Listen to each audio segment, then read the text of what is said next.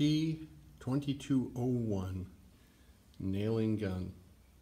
This will let you put the round in there and put the shell in there and get it to go. So here's what you do.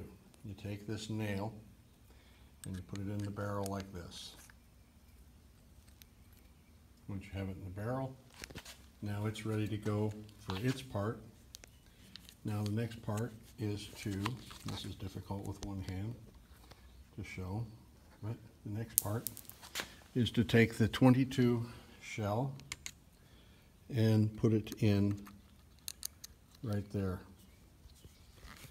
So now you can see it's in the gun.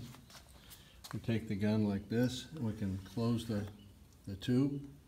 We can put the thing down, we push down hard on it firmly, squeeze the trigger, and it's in the ground. That's all there is to it. Wear your safety glasses, hearing protection, and you're all set.